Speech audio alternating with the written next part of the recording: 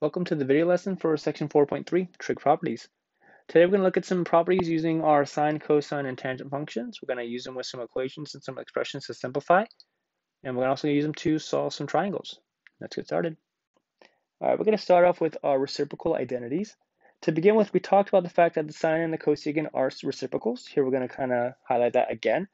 Looking at a reference angle of A down here in the bottom left, we can see the sine is the opposite side over the hypotenuse, stated over here with a ratio. And since the cosecant is the reciprocal, it's going to be the hypotenuse over the opposite, which leads us to our two reciprocal properties. The cosecant is equal to 1 over the sine, whereas the sine is equal to 1 over the cosecant. And the way you'll see us using this is to help us rewrite expressions to kind of simplify things as we're walking through some trig proofs. We can see the same thing is true for our cosine and our secant. Again, they are reciprocals. So whereas the cosine is going to be the adjacent over the hypotenuse, the secant would be the hypotenuse over the adjacent, which would lead us to our two reciprocal identities for the cosine and the secant. Again, the cosine is 1 over the secant, whereas the secant is 1 over the cosine. And rounding out our reciprocal identities, we have the tangent and the cotangent. Once again, they are reciprocal, so we see our ratios here are flipped. And then for our reciprocal identities, the cotangent would then be 1 over the tangent of theta, whereas tangent would be 1 over the cotangent of theta. All right, we're going to go ahead and find the trig functions for our triangle. To begin with, though, we should state this is in fact a right triangle, otherwise we can't proceed and find the trig functions. If I want to start by finding my sine, we also need to know where we're starting. So I'm going to say our reference angle is down here at the bottom right. Otherwise, we might have the same ratios. For that angle, the sine is the opposite side over the hypotenuse, so it's going to be 9 over 15.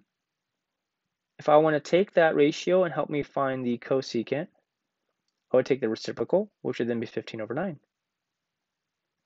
For the cosine, I instead want to use the adjacent side, which is 12 over my hypotenuse of 15, which means for the secant, it would end up being 15 over 12. And then for my tangent function, it is the opposite side over the adjacent, which in this case is 9 over 12, which means my cotangent would have to be the reciprocal of 12 over 9. All right, guys, we're going to go ahead and find the 6 trig functions for this triangle. Again, we're going to iterate that we have a right triangle, otherwise we can't proceed. Also, we're missing a side here, but hopefully you remember your Pythagorean theorem, which states a squared plus b squared equals c squared.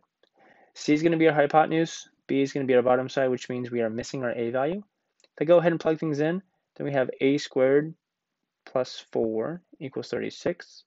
Subtracting 4 on both sides, we get a squared equals 32, which means a is the square root of 32. And if I simplify that, we get a equals to 4 radical 2. So I now know my missing side. Now that I have all of my sides, I can go ahead and find my functions. We'll go ahead and start with the sine again. And this time, we're going to go ahead and start with this top corner here. So the sine of that function is going to be 2 over 6, which means that the cosecant of that same function would be 6 over 2, and I'll simplify that to be 3.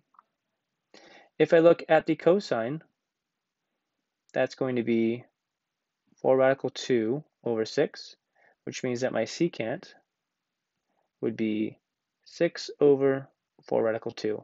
And I'm not simplifying this, but I probably should to make it 2/3 or 3 over 2. And then last but not least, for my tangent,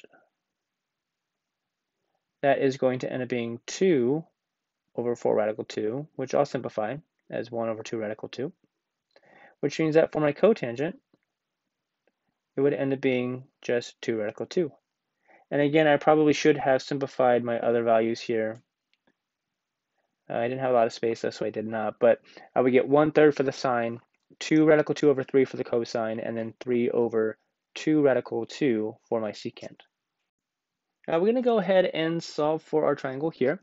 We know the sine of theta is 3 over 8. We also know that our reference angle is down here in the bottom right. So if I start there and I set up my sides, the sine is going to be the opposite side over the hypotenuse, which means I have 3 and I have an 8 there.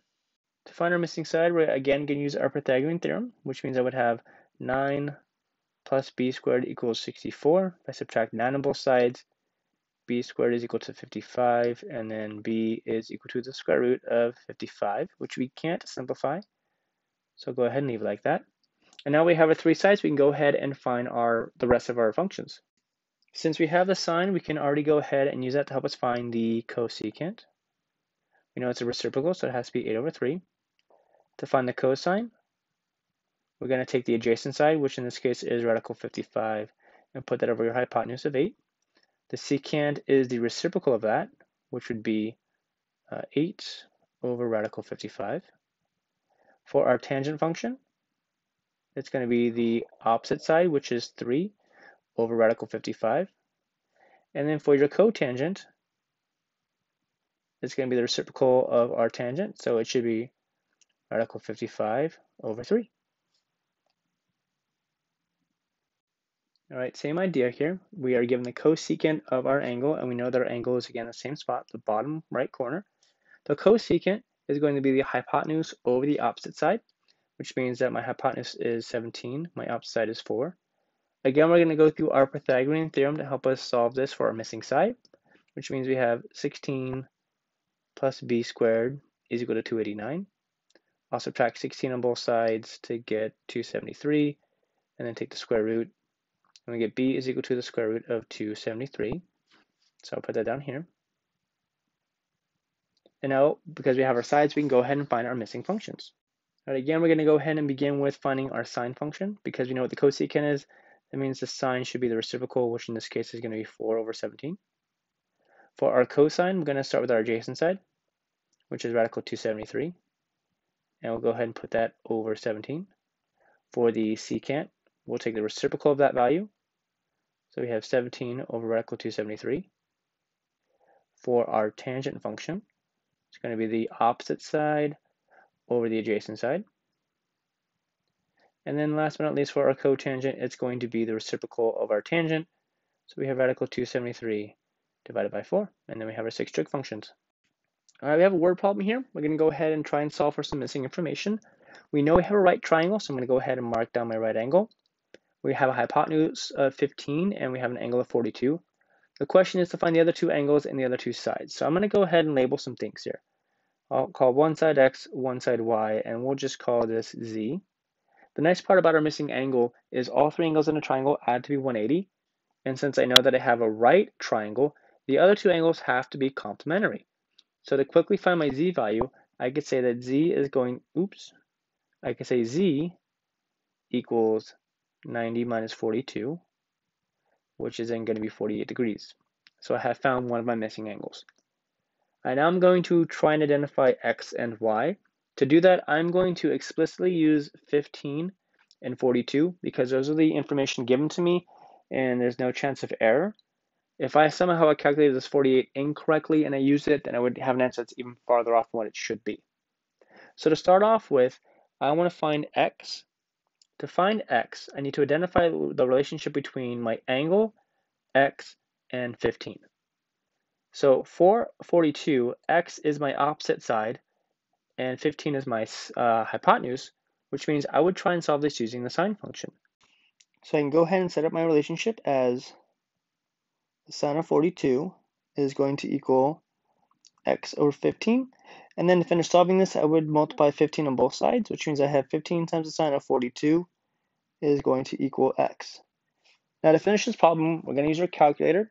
And it's very important you have it in degree mode because your angle is also in degrees.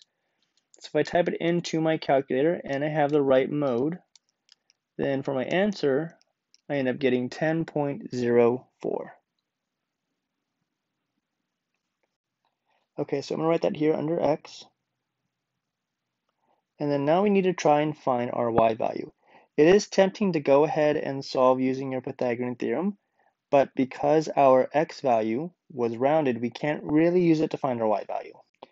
So for our y value, notice that we have the adjacent side to our angle and a hypotenuse, which means I'm going to start by using my cosine.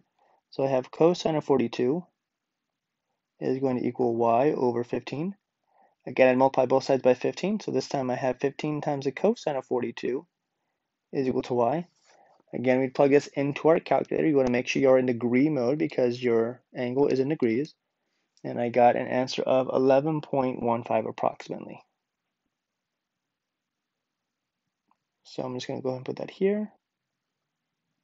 And one thing we can kind of do to double check here, my angle Z was 48 degrees, which is bigger than 42, which means the side opposite should also be bigger than the side opposite of 42 degrees. So since Z is bigger than 42, Y should be bigger than X, and that definitely happened, so I know at least that checks out. My answers are probably right. All right, here we have a surveyor who is standing 50 feet from the base of a large tree. He measures the angle of elevation to the top of the tree to be 71.5 degrees, so that's our angle here. And here's the 50 degrees he is from the tree. The question that we have is how tall is the tree? So we're looking for this distance here, which I'm going to go ahead and call h because it's the height of the tree. We're going to look at the relationship we have set up and decide if we should use sine, cosine, or tangent. Looking at our angle, we know that our h is our opposite. 50 is going to be the adjacent. So since we have opposite and adjacent, we're going to start by solving this with the tangent function. So I could say that the tangent of 71.5 is going to equal h over 50. I would then multiply both sides by 50. So we have 50 times the tangent of 71.5 equals h. If you go ahead and multiply that together in the calculator, again, making sure that you have your calculator in degree mode, then we get approximately 149.4 feet as our height of the tree.